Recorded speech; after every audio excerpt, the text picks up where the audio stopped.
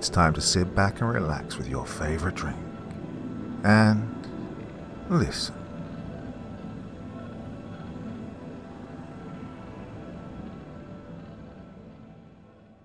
The Strange Cases of a Philadelphia Cop. Hey guys, so I've decided to put some of my weirdest cases out there for the world to see. The goal? To show you just how weird and curious the world you live in truly is. I'm going to start with my weirdest one yet. I'll say one thing, keep $5 on you at all times. You'll see what I mean. A 10 spot might be even better though. Right, let's begin with the house. My name's Dan Josephson, and I've been a cop in Philadelphia for about 4 years now. I thoroughly enjoy my job. Well, in a year of 365 days, 90% of those are pretty great. But at least once or twice a year, there's some strangeness I'm involved in. Didn't always used to be like this. Well, up until a couple of years ago, I'd never once believed in anything supernatural. Maybe I shouldn't say supernatural, because that's not what she called it.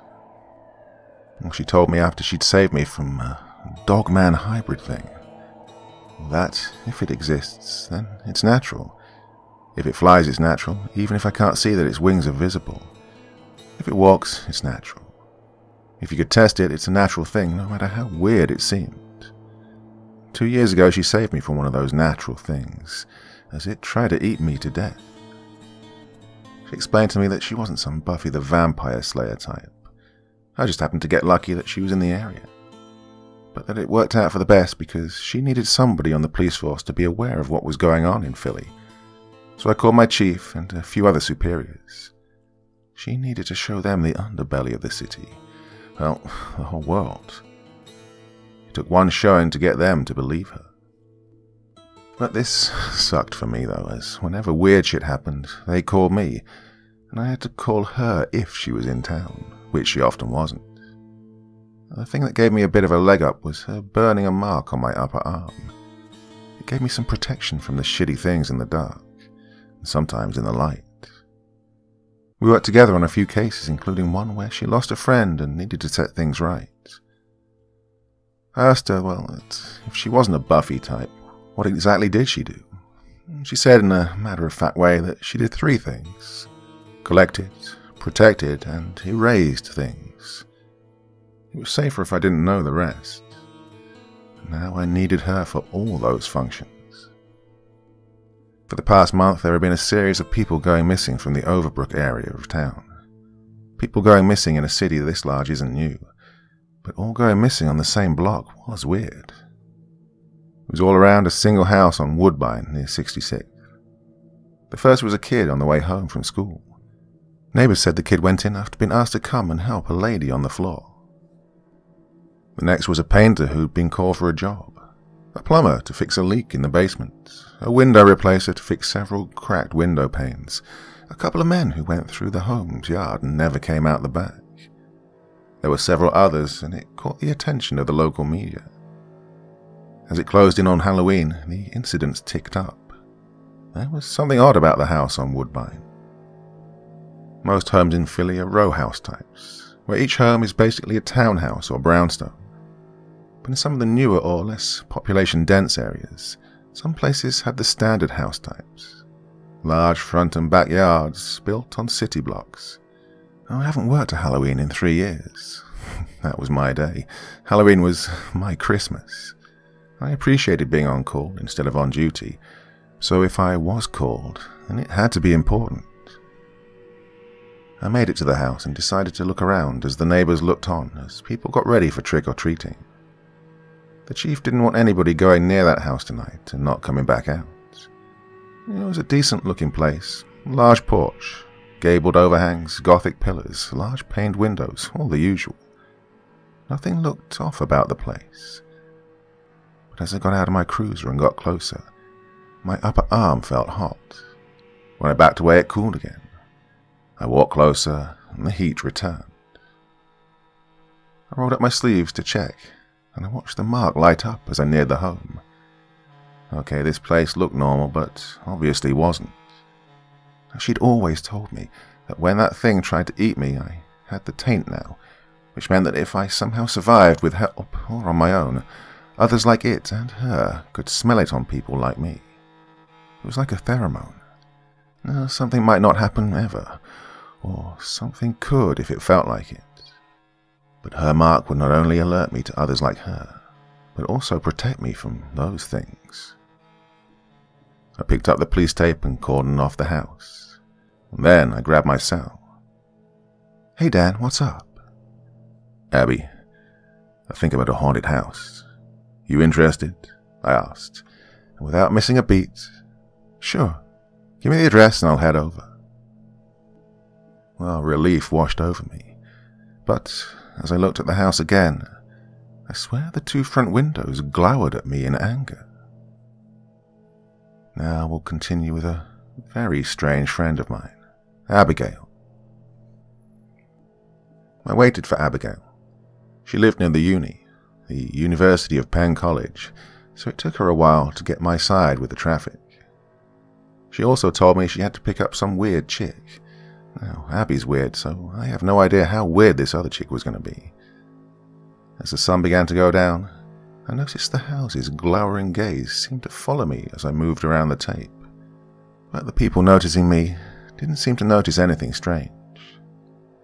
And I think that's how the house was able to convince people it was safe. It just looked like a damn house, nothing creepy or odd, just a house. Imagine a mailman delivering a package. She knocks on the door and hears, "Come on in, you can leave the package on the table." And then it's bye-bye mailman, at least that's how I see it. Abby eventually pulled up in her car with the other chick that she'd called weird. She looked okay to me, nothing overly strange. She wasn't some weird goth or trippy hippie girl. She just had on jeans, a white shirt, and a light jacket underneath. "Hey Abby, what's up? Took you a while to get here. Traffic bad?" I asked her. "No, Michelle here thinks she's still sleeping, and this is all a dream. So I had to convince her to wake up and go to the bathroom, put some clothes on. Michelle, this is Dan. Dan, Michelle," Abby said to me as she sat on the car's hood. I noticed that I could be the cat that she always talked about. It's never a good thing to look at, honestly. And then I noticed what could be the cat that she was always talking about. Well, it was never a good thing to look at, honestly. Half fur with a half skull head and the ribs of its guts sticking out. I shuddered whenever I saw it. But Cat, that was her cat's name, was never aggressive and seemed to be a feline version of the girl Michelle, just here and bored looking. "Hey Michelle, I'm Dan," I said as she took my hand and shook it. "Hi Dan. Question, will you be haunting my dreams too?" she asked with sincerity. Probably not. I don't think this is a dream. Not me, her, the cat thing, or this neighborhood. But if it helps you, I'm okay with that, I told her. "Cool beans. So, what's going on here?" she asked. And that's when Abby stepped forward. "So, what's up? You guys think this house is legit haunted?" she asked me. "Yeah, there's been at least 10 people seen in or around this place, and never seen again. Just missing, nothing else. No blood, no guts, no crime, just poof, gone," I said, doing the explosion thing with my hands. She said, looking at the house. "Michelle, you notice anything odd about the place?" Abby asked her. Well, I can't lie, Michelle was cute. I have a thing for Awkwafina, and she reminded me of her, just taller. Michelle walked forward and under the tape. She went to the front of the house and stared for a few minutes. The cat thing went next to her, wagging its tail. "She your apprentice or something? She gonna be the next you?" I asked. "No, I was asked to find her and take her with me on a few assignments, but I have no idea what the, people I work for want with her. So I make sure I show her the ropes just in case. It's just weird how she thinks this is a dream. Well, I guess it's her way to cope with all the shit she's seen so far." Abigail shrugged. Michelle checked down the alley, then back to the front. Finally, she nodded her head and walked back to us as Abby crossed her arms, waiting for the report. I don't think it's haunted. I think it's possessed, maybe, Michelle said as the cat thing jumped on the car's hood and sat next to Abby. How so? Well, the windows on the front porch just frowned at me, and towards the bottom the lights inside seemed to glow to a pinch and then relax. When I looked in the alley, the bay window sort of wiggled like an ear twitch. An ear twitch? On a house? I said incredulously.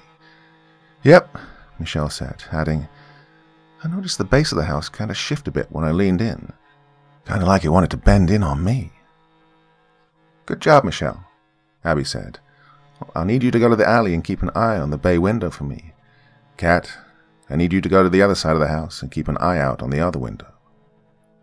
Anything I can do to help? I asked her. Yeah, stay behind the police tape, Abby said with a giggle. So, what's the plan? If the house is possessed, should we call a priest or shaman or something? Oh, Dan, they wouldn't be able to help. Probably just get killed feeding this thing, Abby said, stretching. Okay, so, again, what's the plan? Well, I'm going to go knock on the front door, see what happens. Then I'll check the handle. If it's locked, I'm breaking in. If it's not, I'm walking in. Then I'll close the door and wait, she said, watching her two companions walk around to the sides of the house. Well, you're an odd and curious girl, Miss Mitchell. You're pretty damn weird, too, I stated emphatically with a smile. She smiled in return and walked up to the house, and that's when I noticed a few people forming near the police tape. I had a couple of stragglers here and there asking what was happening. Now, given Philadelphia's history, they were probably expecting a bomb to get dropped or something, but I just told them to stand back and get out of the way. Abigail walked up to the door and then turned to look at me. She smiled, and I noticed her eyes had that fiery amber glow to them. She was smiling, but she took this seriously. She knocked once. Nothing. She waited and knocked again. Nothing. Then I heard a click. Abby's head dropped and she shook it side to side. I watched as she grabbed the handle and put her hand on the door. Then I heard a snap and a crack. The house's windows seemed to widen as if in shock. And then Abby walked into the house. And then the craziest shit happened. You know how when you go to a restaurant or a fast food spot, you order your food and sit down to eat it? It tastes good, but it just doesn't sit right. You drink something hoping it goes down, but it doesn't. Your body heaves a little, your eyes flicker or widen as you feel the bile rising, the vomit coming, and then the explosion happens. Well, Abigail was in the house for maybe 30 or 40 seconds tops. The door flew open and Abigail came flying out of the house, over the pavement and onto the street. Holy shit! I cried out as I watched her fly over me and land on the street hard. She rolled over a couple of times and stopped on her back, arms splayed out to her sides. I rushed over to her as the cat thing and Michelle looked but stayed where they were. As I got closer, she coughed as the crowd grew and people looked on. Then I heard a giggle and then a laugh. She sat up and shook her head. Dude, you all right? What the hell was that? I asked her as I helped her to stand. I'm good, she said, laughing some more. What's so funny? You just got kicked out of a house, by the house. Well, the house isn't just a house. The house is the guardian. There's another being in there, she said, walking back towards the house. The house didn't even try to hide its surprise. Its anger was palpable. I turned a bit away, and the crowd scattered some as they all noticed the house's slight movements. Where are you going? I asked her. Oh, to kill it, she shouted back as she reached for the door. Kill what? I asked with genuine surprise. The house, silly. Now, Abigail is different from us, but let's continue on, you'll see. Hey, before you go in there, can I ask? How do you kill a house? Abby responded. Well, kinda, yeah. I mean, the only two ways I know to kill a house is to wreck it or burn it down. And I shrugged, confusedly.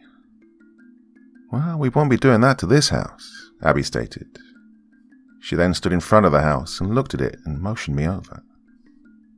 I take it you've seen a horror movie or two in your life? Abby asked, waiting for my answer. Yeah, I've seen a few. Why? Well, you know how at the end of the movie, and the heroes think they've triumphed, and the movie ends with either the house reforming later, or the monster laughs, or some silly shit like that? I nodded. Well, the first house I killed did that before I knew what to do to stop it. I went in, did what I had to, and then 5 years later it came back. Well, the only reason I even thought about it wasn't a missing persons report or a news article. No, I was driving to the store one day and went to another part of town and, well, I saw the house again, she said, putting her hands on her hips. I spoke to people who'd been doing this longer than I had, and they called them rebounders. That's when a house is excised or destroyed, but the people who did the deed never do a full cleanup or follow-up, she told me.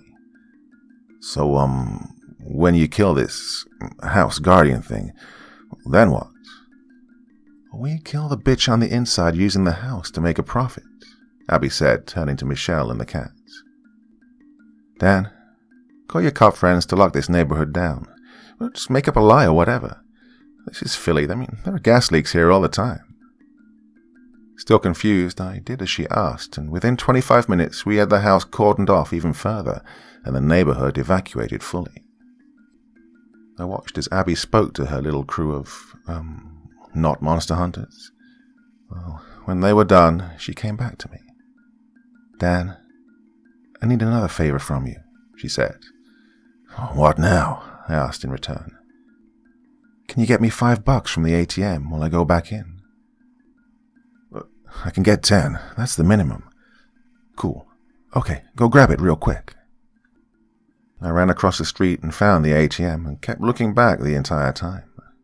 I didn't see Abigail anymore. Well, she must have gone back inside the house. I pulled out my card and hastily inserted it.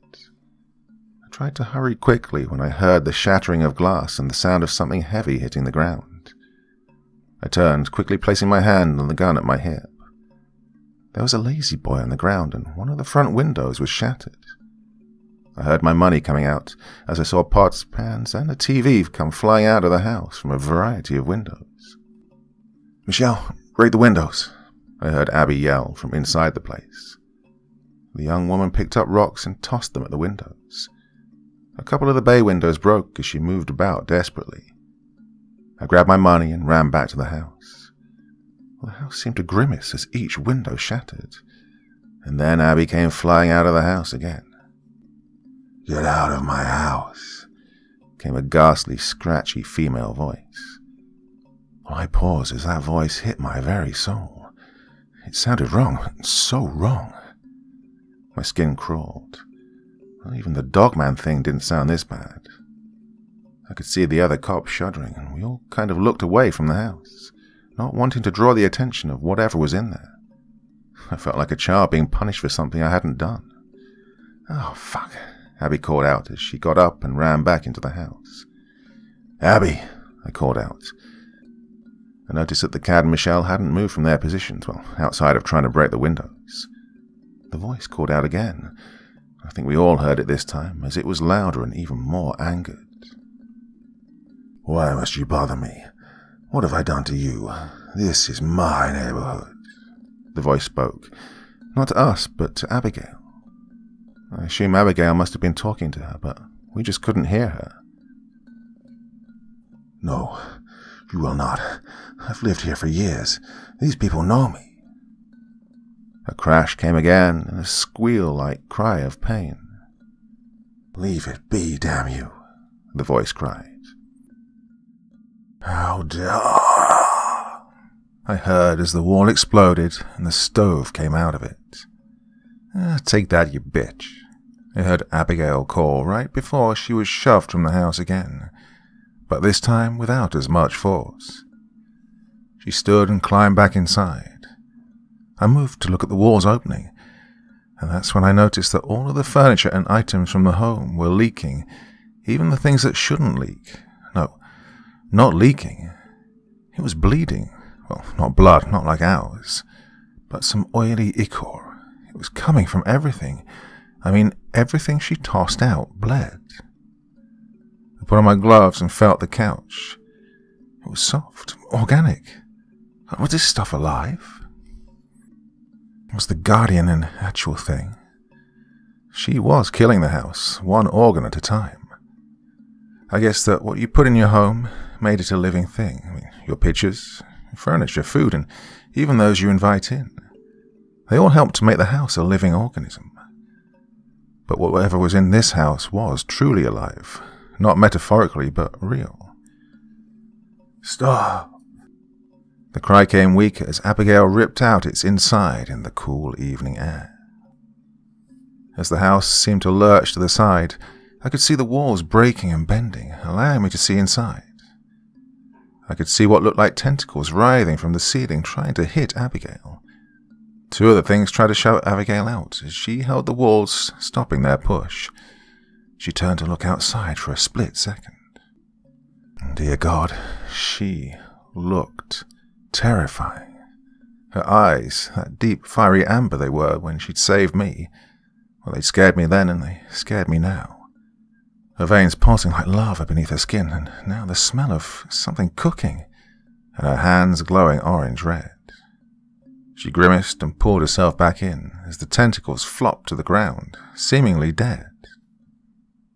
I hadn't noticed it before, but within the house I could see her marks burned into the walls and the ceilings and the doors.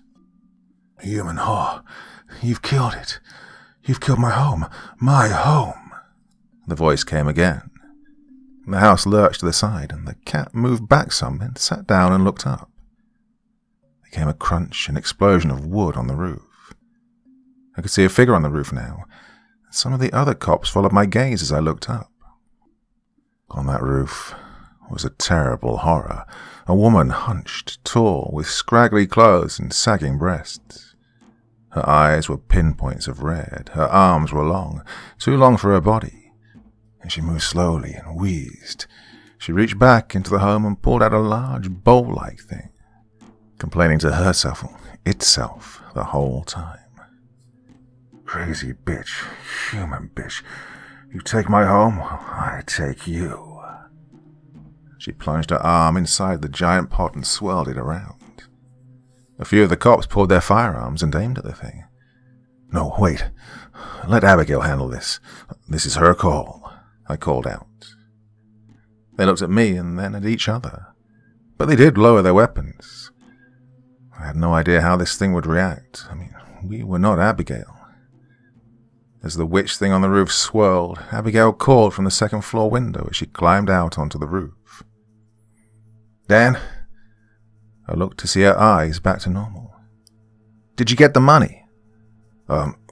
Yeah, I called back. Good. She smiled at me, climbing up to the upper roof like a damn spider. Well, she went right after the giant pot and stuck her arm inside and then elbowed the witch creature. You will die. And they will die. She pointed down to us, and I shuddered as she looked my way. Nobody's going to die except you in this damn house, I heard Abigail call. No, I'm done here, done. Done with you, with them. The flash fire will consume this house and you. You've made a forever enemy in me, human. I'll come again. I'll take you home, then your life. The witch growled as she pulled some flaming liquid from her pot and slammed it onto the house. The house screamed as though wood could give voice to its anguish as the flames and liquid coated it.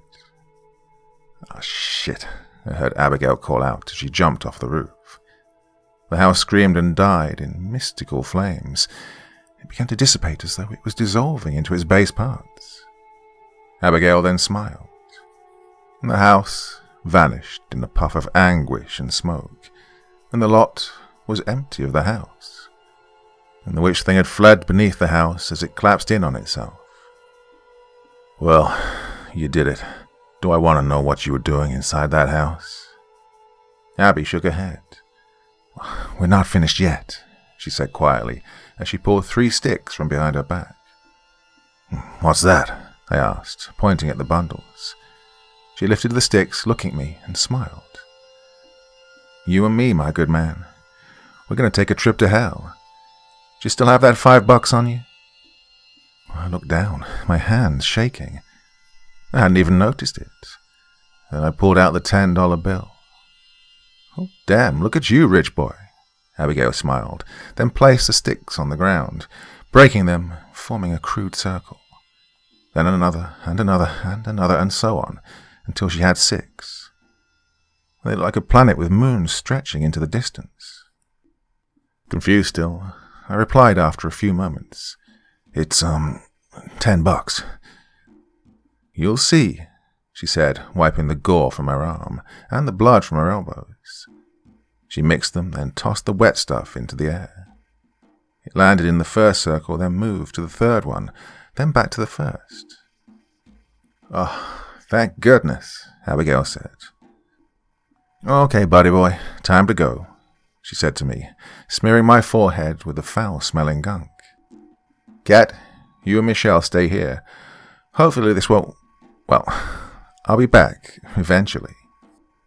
"One thing I can say about you, Abigail, is that you make my dreams entertaining," Michelle said, clasping her shoulder. "Whatever," Abby said, shaking her head. She pulled me close, and then we jumped onto the impossibly small circle, and then... thunder. So, yeah, that happened. You're going to be wondering why I haven't gone insane yet, and if this case is weird, what are the others going to be like? Well, listen on, my friend. My head rang as I rolled on the ground, trying to gather my thoughts. The sound of thunder filled my ears. There was so much thunder, and it was loud. So loud. I could feel the pressure on my skin, and as the pressure from each boom pressed upon my chest, I moaned as my stomach revolted against today's lunch. I clutched at the dirt, struggling to open my eyes, and then I puked. The empty sensation made me feel better, but not by much. Better. I also felt a wave of intense anger creeping over me. I don't know why, but it was so intense and seemed to rise with each passing moment. It was insidious, filling me like a tub filling with water. As I opened my eyes, I saw the subject of my ire. The intense red of my vision didn't help, and my teeth clenched as she looked at me and walked over. She knelt in front of me as I scowled at her, and then she slapped me. "Oh, what the hell was that for?" I asked, noticing the anger subside, but my vision remaining red. "Yeah, I know that look. It's the same look I had for a while when I was abandoned here. It creeps in and everything pisses you off. Everything. But once you know that it's this place that makes you angry, its hold lessens somewhat," she told me, standing up and turning away from me. "And, where is here?" I asked, then immediately grew quiet as the immensity of the situation hit me. That thunder was still booming. "Oh, dear God, where are we?" I asked, as I realized it wasn't my vision that was red. Everything was tinged in reds, blacks, and greys. The environment itself, even the sky, was red. Then I noticed what inhabited the sky. Now, imagine if the moon wasn't millions of miles away, but maybe just 100. Then there was another moon, and another, and so on. What the hell? A hell. One of many, and my former home, for a year at least, Abigail stated matter-of-factly, as she placed her hands on her hips. Then she turned to me, and that smile returned. Her eyes had that amber glow again. "Welcome to Tartarus, Carceri, or Hell. Well, it's not Hades, though. No, not Hades. Hades is a lot grayer." "Tartarus? Mythological Tartarus?" I asked, bewildered. The anger resuming again. My eyes felt the pressure as it came again, but much more slowly, now that I was aware. Cop training was kicking in. "Oh, Tartarus doesn't exist. It can't," I said as the thunder boomed. If this place exists, then... "Dude." Abigail turned to look at me, hands on hips and her head tilted to the side with twisted lips. My eyes glow. I saved you from a dogman, and you and your cop buddies just watched me kill a house. A house. Then I pulled you into a pool of blood and we went straight to one of the hell dimensions. Well, I kind of just shrugged and apologized. I walked over to her and stood at her side and looked out over the place. Well, the best way to describe this place was like a bog. Well, what is a bog? A wetlands area. The ground is wet and soft with an accumulation of peat and other dead plant matter. I had a feeling this stuff below me was more than just dead plant matter. I was in hell. Why would the stuff here be made of the stuff from Earth? Abigail, what's this stuff made of? It looks like a bog with trees and stuff. I began before she interrupted me. Well, that's because it is a bog with trees and stuff, she said with that Abigail smirk. I noticed her eyes hadn't stopped glowing since we'd been here. I wanted to ask, but she'd most likely give me a smart-ass remark or something.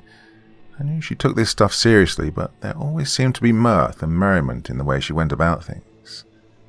I've never seen her type in a film before, that's for certain. Watch your feet, Dan. This muck will suck you in quick if you're not paying attention. Oh, also watch the skies and your back, and the ground and the trees, she told me.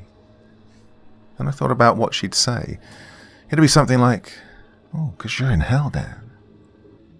We walked for a bit as we moved away from anything that remotely looked like liquid. She said during her time here, whenever she drank this stinking mess, she'd make a cup, run down and grab some, then run away. She said she'd almost been pulled under once, but she burned the thing's tentacles off. As we passed a dark pool of liquid, I swore I could see something beneath glaring at me. I saw there were multiple sets of shiny black eyes beneath the water. I reached forward to grab Abigail and warn her. Just keep walking, Dan. If they leave the water, we run, you hear me? I nodded as we picked up the pace. A few minutes later, we cleared a large section of trees, and I asked her why there were no sounds outside of water slapping the ground now and then. No birds, insects, or even devilish things. She told me that nothing here wanted to be eaten by anything else. Hell had ecology just like every other world. I nodded because, well, even though I could breathe, it was like taking in a lungful of rotten eggs with each breath. We reached an outcropping of stones, and Abigail peered over into the distance of the hellscape. Jagged outcroppings of hills and deep valleys lay before me. It was kind of like standing at the top of a large hill and looking out into a valley. But in that valley you could see smoke rising from various places, like from a house or a hut. There were the eerie sounds of beasts better left unseen and unmet, and the skies came alive as a large winged thing flew above at a distance. Abigail, look, I know this is your thing, but how are we supposed to find her in all of this? Bogs, woods, hills, no trail in sight, I asked curiously. Haven't you noticed my eyes since we've been here? She prodded. Yeah, I did. Well, I'm following her the way people who roam places like this follow each other and other things. Her hellish stink is peculiar to her, and I've bound both me and you to that stench. It's not a smell, but, well, her aura. She passed by here not more than a day ago. That was a day ago? Well, you just jumped through that pool thing. Well, not more than 5 hours ago. And then I answered the question myself, seemingly catching on. So, time moves a bit differently here, then. Abigail nodded and then added, the way this works is that you only ever use maps in a place like this once you're inside a building or a structure, because those don't change unless the barmy inside said structure can change it on a whim. We walked over to a clearing and she grabbed a stick and then drew a square on the ground in random shapes to represent places. Okay, this is us, she said, pointing to 2 stick figures. This is the home of Duchess Seraphina, the vile Duchess of Death, or some shit, and for whatever dumb reason, you have business with her. You walk in this direction and think of her. You'll get there. If you get turned around and wind up walking back the way you came, but she's in your thoughts, you'll still get there. Distance doesn't matter in places like this. If you want to get somewhere, you'll get there. I think I understood somewhat now. In a place like this, you have to throw out what you know and just accept things the way they are, and try to influence it in some way to your benefit. I smiled and nodded at her. I used to be a scout, so traveling and learning things about it wasn't very difficult. See those twin spires over there in the far distance? It was hard to make out anything in this red haze, but she used to live here, so it's something she's used to. Yeah, I see it. Well, that's where she's headed. We can beat her there as long as you have that money still. I do, but it's just $10. I mean, what's the big deal about it? Come on. There's a river not far from here, and it'll take us to those spires. It was about an hour of sneaking and moving about slowly and quietly to avoid being seen by the creatures here. We did run into another human woman, but she wasn't in the mood to chat. I didn't want to chat anyway. I mean, she had no eyes, but I could tell she was still watching us. Abigail forbid me to even think about speaking to anything here. Speak to nothing here. Let me do the talking. Whether it's alive or dead, you can't trust anything from this place, you hear me? She said, with all seriousness. Abigail was equipped to handle a place like this, and I wasn't. But it didn't stop me from saying something stupid. Look, you're from here, I said, regretting it immediately. I'm from Southwest Philly, Dan. I just got stuck here for a bit, she said, with no sign of hurt or pain from my words. Well, this was her business. People probably said stupid things to her all the time. We arrived at the side of the stinking thing, and all about us was a sound of wailing and sorrow. I could sense deep anguish overriding the anger that was still in me from this place. I looked about and noticed that Abigail walked out in plain sight, as I almost wet myself from the sight before me. There was a gathering of creatures most foul to human senses. Two beings stood between us and the river, and in between those two beings was what appeared to be a humanoid of features I could not make out. The flesh was mottled green, and his chin sagged. The bottom of his body was torn and ragged, flowing off into nothingness. He looked at us and then bowed his head down again in shame. Above his head was a mark of some kind. One of the creatures was etching it on his head. Wisps of smoke and steam hissed from its touch. It was some form of living shadow thing, impossibly thin, with a skeletal, horned head and bat-like wings in smoke-filled tatters behind it. I knew if this creature was in a room with you, you'd never see it before it was too late to do anything. And the other creature was a fat thing, in fineries remnant from some medieval hell, and the colours of its clothing were not so different from that of a feudal noble, but the grotesque thing that wore them was another thing to behold. It wore no shoes on the greasy-looking elephant-like feet it had. Its head resembled that of a frog and a lizard that had had sex with a pterodactyl, with the wings on it looking as if they'd arisen from the back and shoulders at the same time. I knew this place was off, but I had to resist every singular urge to run as fast and as far away as I could. I guess Abigail had noticed, as she slapped the shit out of me. Stay here. Those two things would cause you to have a very bad day. Well, we're lucky they're in the midst of a transaction, because if they wanted, one of them would snatch you while I dealt with the other, and you'd be that guy they're trading. I said nothing, only nodded. The urge to wet myself returned, and I turned to pee on the ground while making sure nothing else wanted me. I could hear Abigail talking to the fat one as the shadow thing had adjusted itself to stare at me. The fear I felt then was too much. Oh, it radiated cold and evil, and it hated me. But the way it had held the other man, I knew it would not slay me, at least not right away. That other man was dead, and I wasn't. If this was a transaction, then a living being would probably net a lot more than that pitiful creature it held. As angry and fearful as I was right now, I trusted her to know best.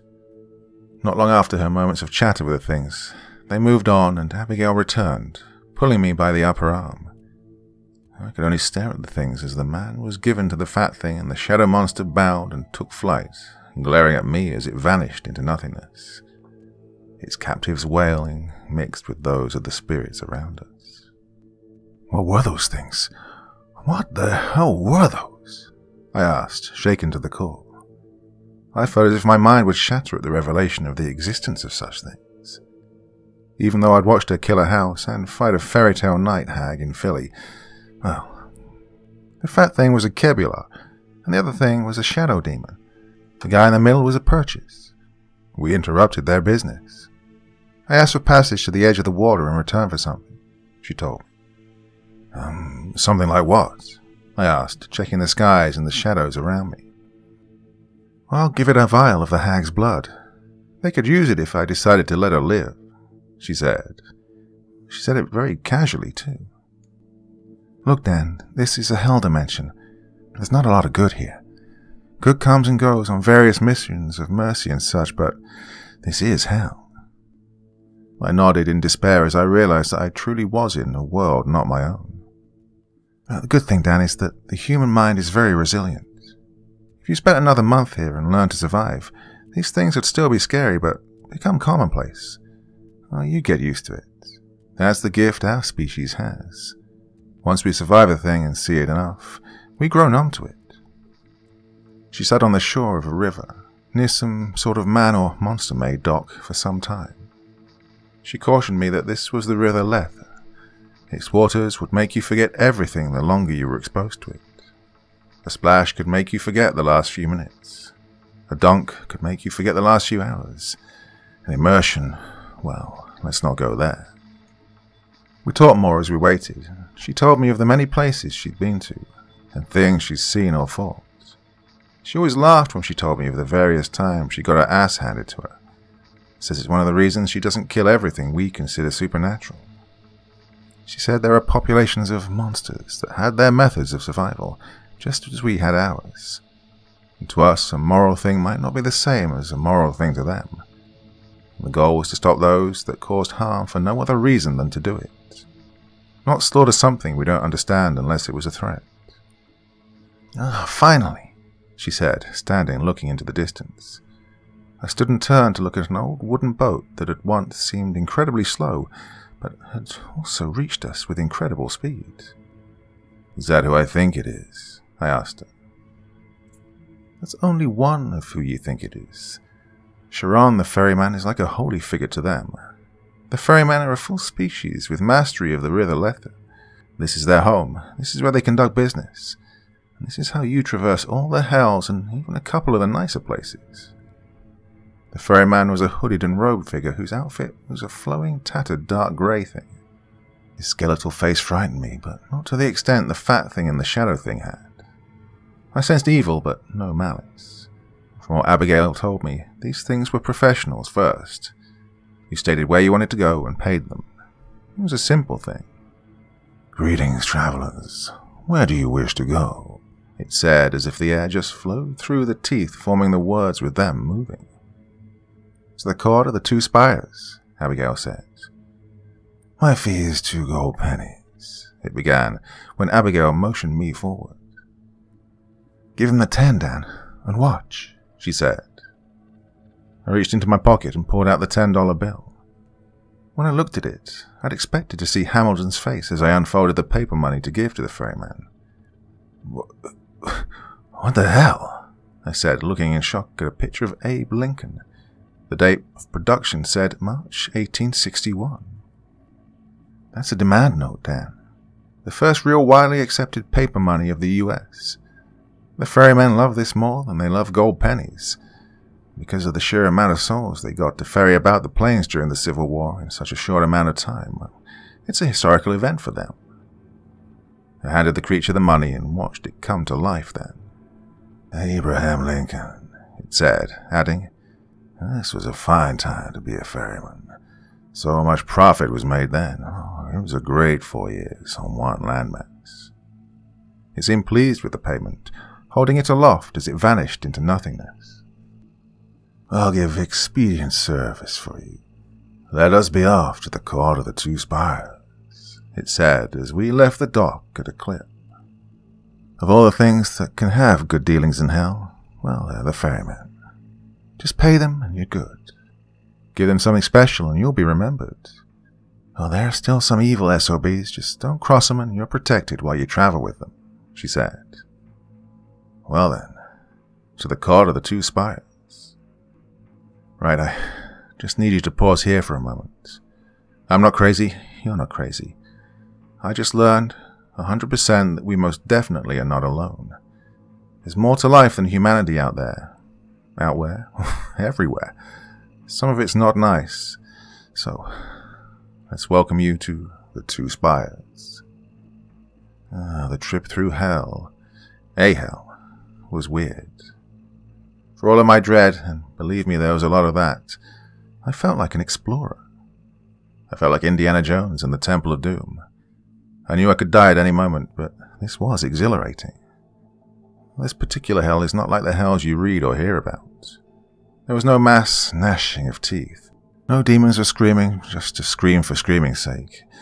You could hear the sounds of the area like the winds and the water flowing, but the ferryman himself was as silent as death itself. And the way it looked, he was like death itself. We could see the spires in the distance. They seemed so far away. But as Abigail told me, distance didn't matter here or anywhere on most planes. As we sailed, the oddest thought came to me. "Hey, Abby," I said as she turned to look at me. She looked so damn strong standing on the prow. She looked as if she were leading the charge of the light brigade. "Yeah?" she replied. "Let's say you were in a movie. Like the one where the girl comes out of the TV, or the one where the girl croaks a lot and possesses that house in Japan. Could you beat them?" I asked, genuinely curious. "Nope," she replied, not looking back, but I could tell she was smiling. "Really?" I said in return, shocked at the admission. "Oh, I'd erase them. I'd erase them out of existence," she said, turning to face me. "In my line of work, there are things I can beat, but they just keep coming back to cause more harm. Other things, while physical in some ways, are mental in others," she said, sitting down. "There are things I have to let exist, regardless of what happens to them or us. I have no idea who made this up, but I can sense that's how it's supposed to be. Well, those two in those films are what's known as mimetic. They'll exist as long as people think of and remember them. Well, I've told you before that I can mark, protect, record, and erase things. Well, when I erase something, it's just gone," she said, making the poof motion. "Do you know where they go to when they're erased?" I asked. "Nope, I don't care to either. I despise mimetic. A mimetic is a shitty thing that haunts places like Reddit and emails. A mimetic exists as long as people think they do. They get in people's heads and they make them go insane. Well, werewolves and dogmen eat people, but they generally don't do that. Skinwalkers are just assholes that like to scare folk unless they have a vendetta. But a mimetic is worse. They don't even kill for profit. They just do it because they can." I could see her growing angry now as she spoke of them. "I hate bullies, Dan. And mimetics are bullies. Fuck 'em," she said, turning away. Well, I left alone, and for a moment forgotten how this place enhances anger. I guess even she wasn't immune, even after having lived here for so long. As we came around a bend, the court of the Two Spires came into view as we closed upon them. Well, 10 minutes ago they'd seemed like they were 20 miles away, and in the turn of the bend of the letter, it was only about 3 city blocks away. Well, all the fear came back to me then, when I could make out what the gigantic things were in reality. The spires were the skeletal remains of 2 enormous humanoid entities. One of the things looked inhuman, with skeletal wings jutting out of the back, its body merged into the rock face as evil things flitted about it. All manner of demon, fiend, and devil were milling about. I had no wish to enter or even go near the place. I regretted coming here. I'd have nightmares about this forever. Well, that's if my mind doesn't snap under the strain. If other humans or human-like beings dealt with these things frequently, well, I have to ask how. How is it possible? Abby did say that the more you dealt with this, the easier on the mind it became. I don't know if I believed her. But I saw her do something insane. She pulled out her phone, holding it like she was taking pictures. She was taking pictures. She motioned me over. "I am not posing for a selfie in hell," I began. "I'm not getting off this ferry with all those things about." "We have to. "We only paid for this trip," she shrugged. "But you'll be known forever to the ferryman as one of the better passengers, if that helps." "The ferry's ended. Our business is done. Please exit the boat. I have another fare waiting. Thank you for your business, Dan Josephson of Philadelphia," it said as it nodded its bony head to me. So we exited the craft and stood upon the dock. I watched as the ferry left, wishing I'd had another 5 or 10 on me. I'll make sure in future to always keep a spare, just in case. As I stood looking at the other spy, it was more human-looking in nature. But it wasn't a human head atop the skeleton. It had a large ibis-like head attached. The things near this one were more grounded. There were no flying things about it. Every grotesque monstrosity here walked or hovered. Some slithered, leaving behind slimy gore trails, and others stood about chatting as if this was normal. I guess this was normal for them, but not for me. "Why did we come here, Abby? What was the purpose? I thought we were chasing the hag," I asked, not wanting to move another inch. "Well, this is where she came," she replied. "Why? I thought she wanted you dead." "She does, but that's the thing about hags. They love to make deals and break them. When things don't go their way, they seek out the contractor who made her a deal, and then allowed an asshole like me to screw it up." "So, what's the goal? There's no way even you could kill or fight through all of these mockeries of life," I retorted. "One thing you'll learn when you travel as I do is that you can't murder hobo to make your way through reality to get ahead. That only works for a while, until it doesn't." "Okay then, what's the plan?" "We make a counteroffer," she said, pointing ahead. I turned to see what she was pointing at. It was the hag, that hellish creature she fought on the roof of the house. She stood at the foot of the giant skeletal structure watching us as we passed by the creatures of hell. And there was literally no point in watching my back. Everywhere I looked was a thing from nightmares. There were things here that could kill me and eat my soul in an instant. I'd probably never sleep well again, and I'd go broke with all the mental help I'd been needing after all this. A dogman, singular, was one thing. To learn of dogmen as a population was something else. Well, anyway, we moved toward the red-eyed bitch that had caused me to be here. She stood smiling a too-wide grin. I got a real good look at her, and it was like something from a movie. She was ultra-thin and bony. She stood knock-kneed and hunched over. Her bare grey mottled breasts hung like another set of arms.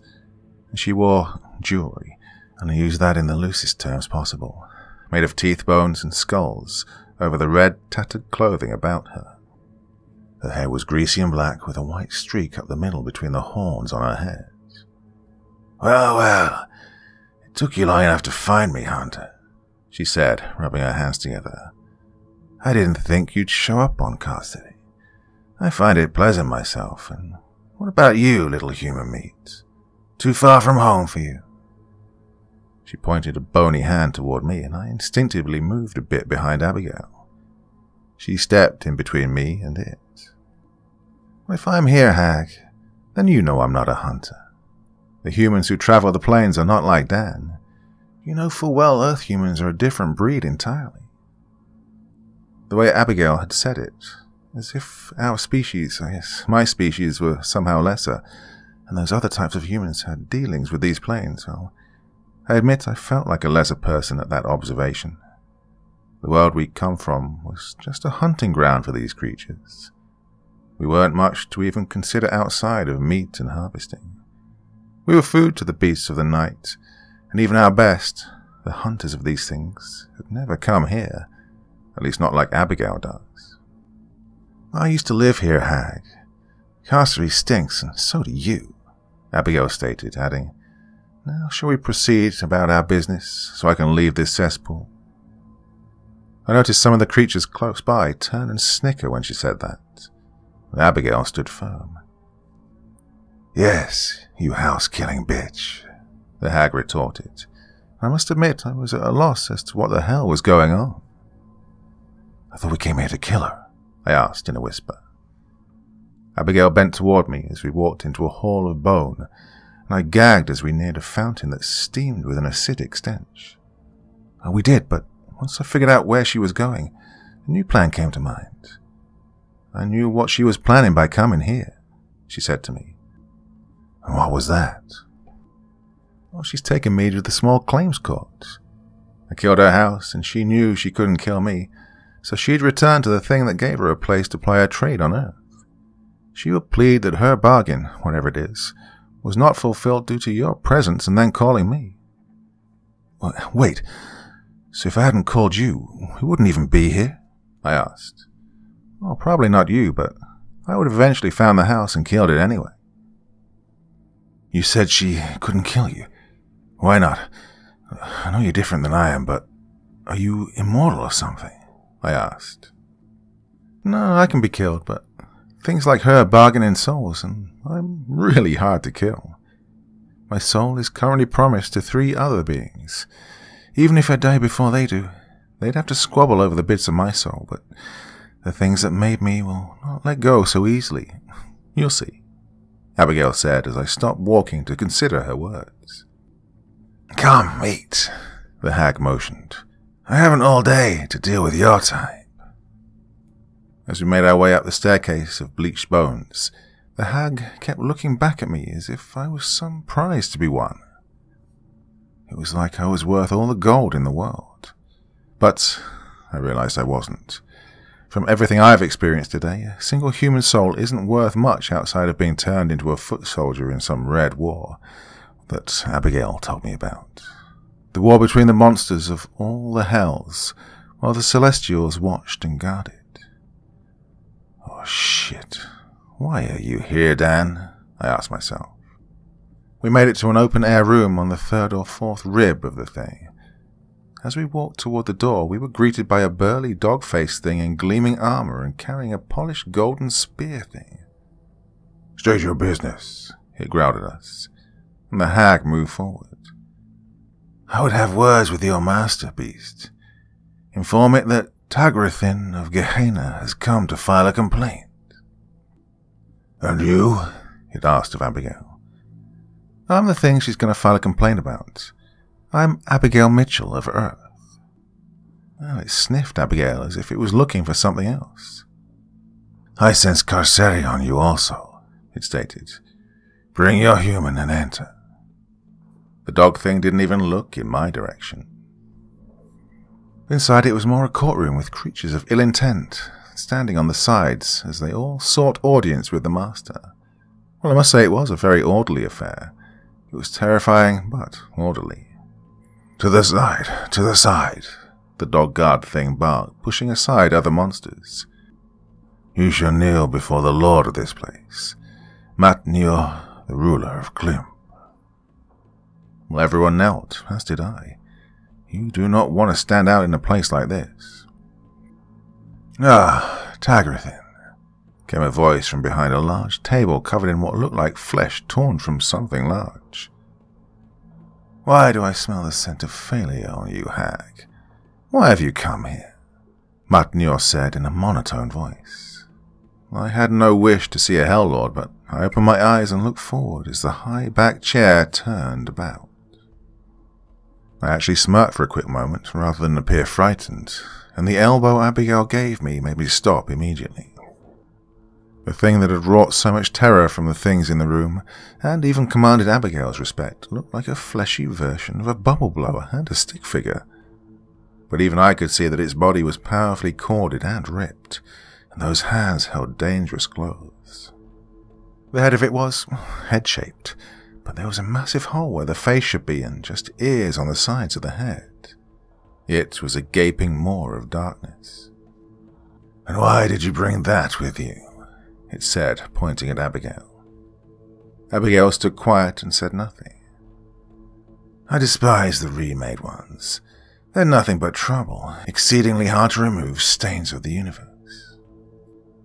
Years ago, we made the pact, you and I, though you'd furnish me with a key to leave this prison plane in return for my services on Earth in a nation of my choosing, and the habitat in which to live. You promised that humans would only be able to contest me after 7 upon 7 years. Well, this is year 13, and yet this human, she said, pointing to Abigail, has destroyed the home you provided, and I can no longer send you the souls to which you can bargain with. That is true, hag. No human has contested you, it said.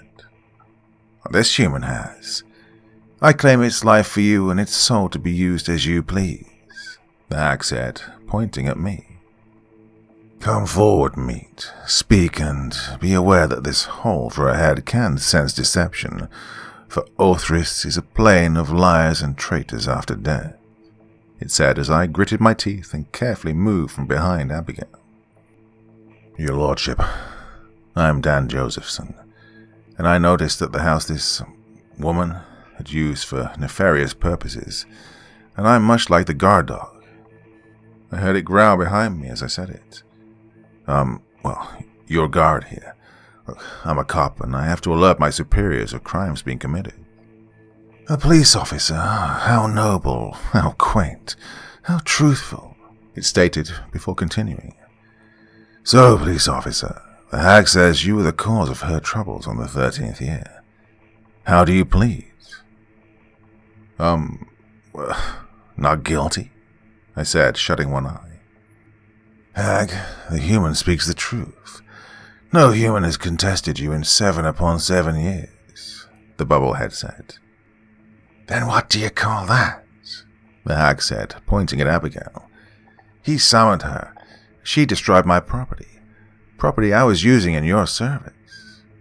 Well, she was even angrier than before. She huffed but made no motion to attack Abigail.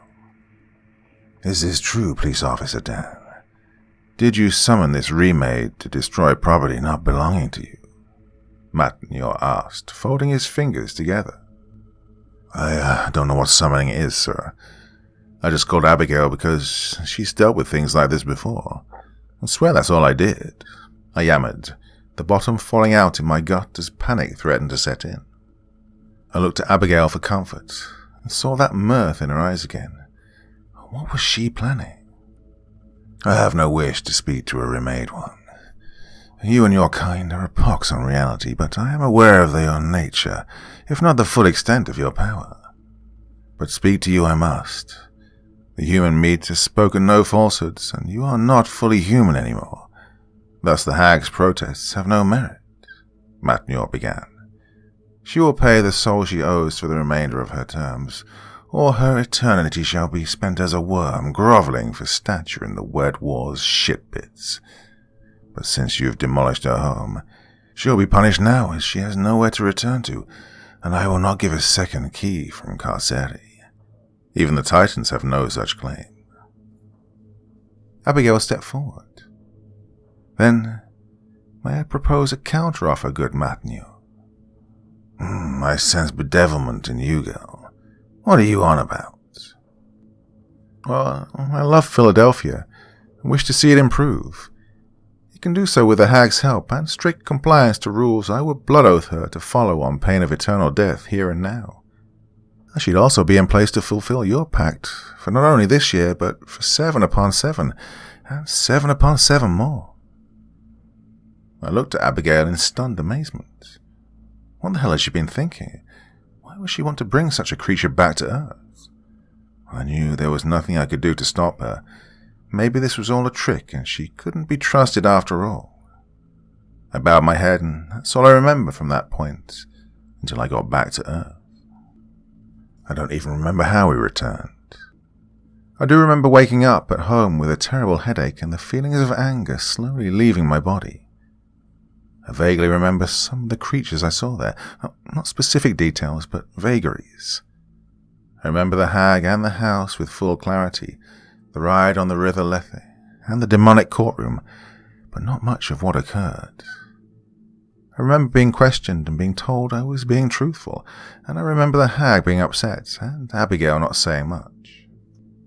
After a few hours of further napping and eating, I gave Abigail a call. She told me she'd be over after a while. She said she had to check in on somebody first. When she arrived, I sat down with her. I had to know what happened after I'd blacked out and wound up back home. Why it was so hard for me to remember anything else. She pulled out her cell phone and showed me pictures from that place that I'd have had a hard time wanting to remember, and then she pulled out a small vial of murky liquid. "What's that?" I asked. "It's water from the River Lethe. I took some to use on you because you're a friend and I don't want you suffering through those images every time you closed your eyes. Normal Earth humans are not ready for that yet. This is more in case you want to forget everything up to yesterday. But each sip is 5 hours," she told me, giving me the vial. I held it in my hand and looked at it. I'd just napped with no problems at all. Did she take out the really bad stuff? Well, I guess it worked first on those memories more harmful to the mind, leaving the less dangerous ones somewhat intact, if vague. So, what happened then? What happened with the hag?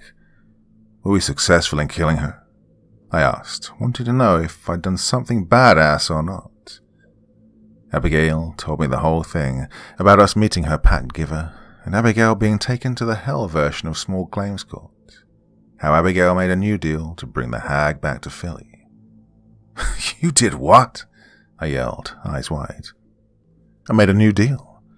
I did it not only to help the city, but to clean it up from some of the corruption." "How so?" I asked with genuine curiosity. "The hag will be made a councilwoman. Her job will be to keep track of contracts that are used to harm rather than help the people of Philadelphia.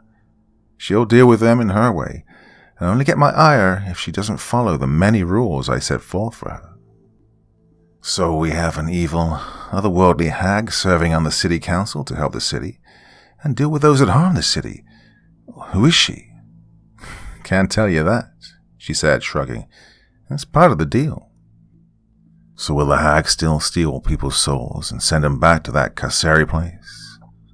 "Well, only certain people now, and she'll have a limit of 3 per year, as agreed by the terms of the Blood Oath," she said. "So, well, our noble effort to enter hell wound up with the bad guy getting a job on the city council, huh?" "Yep." "No, slay the evil witch to save the people, huh?" "Nope." Well, she'd go on to fill in the parts I couldn't remember and leave out the details of some more horrific things. She did tell me I'd make a good hunter one day, though. That was what she was training Michelle to be. When I asked her about the Blood Oath and what that entailed, she told me the hag's soul would be unable to be used as payment or punishment until their pact was done. And she added that no other being could lay claim to her soul while the pact was in place. I told her that in her line of work I guessed it was a good thing to have this kind of curse, when no one could lay claim to your spirit. She then told me something that made my eyes go wide. She told me she wasn't worried, either way. I asked her why. "'Cause silly, I have 21 curses on me already," she said, smiling that Abigail smile. And there you have it, folks. The reason I'm not insane. Well, according to Abigail, the more you see these things, the more your brain rewrites itself. It also helped that she was around to slap the hell out of me when I felt a little off. The little vial I have of the otherworldly river water helped me forget some things, but the pictures she took on that damn phone remind me that it did happen. Well, that's it for now. One day I'll tell you about the Dogman, or that time in Upper Derby. Oh, God, Upper Derby.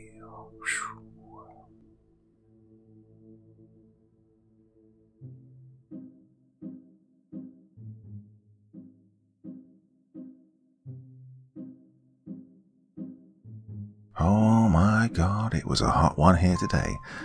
30+ degrees centigrade, 90 degrees Fahrenheit. Whew. I tell you, the office was not smelling too good today where I record this story. And I've got my mate, Mr. Cuten, here with me. Are you right, mate? Oh, he's a hot cat today. He's doing the best thing. He's trying to sleep his way through it, aren't you, mate? Yes, you are. Okay. Well, intriguing story there. That's been sitting on my desktop for more than a year. Been meaning to get around to it, and I finally have done so. What did you think? Did you enjoy that one? If so, then please give the author some encouragement, because more to come, maybe. I certainly hope so. Well, enough for one day. I am dying of the heat here. Need to get out of this room and, well, go and have a beer, to be honest with you. Until tomorrow. Podcast coming out tomorrow. Till then, very, very sweet dreams. Senpai bye.